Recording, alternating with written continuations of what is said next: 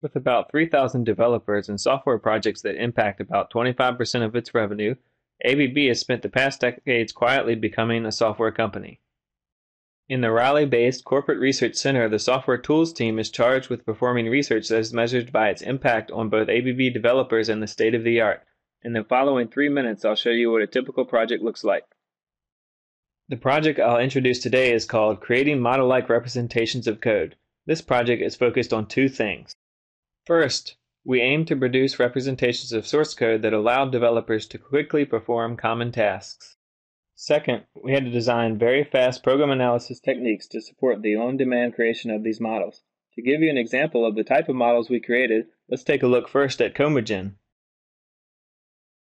Comagen searches the open project and visualizes groups of relevant methods as sequence diagrams, effectively creating lightweight models of relevant features on demand.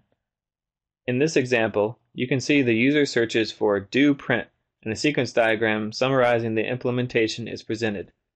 The developer can use this model to quickly understand how the feature is implemented and then begin his or her maintenance tasks.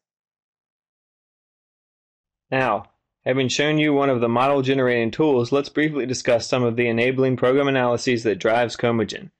In order to perform software search, Comagen first must build the AST for each file, break it into program elements, and then index each program element.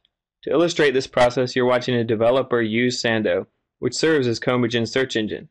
Sando can quickly create ASTs, indexing even large projects within seconds. As you can see, once indexing finishes, Sando can retrieve program elements such as methods, comments, and classes almost instantly. While AST construction is a relatively simple program analysis, both Comagen and our third prototype, the data flow visualization, go much further.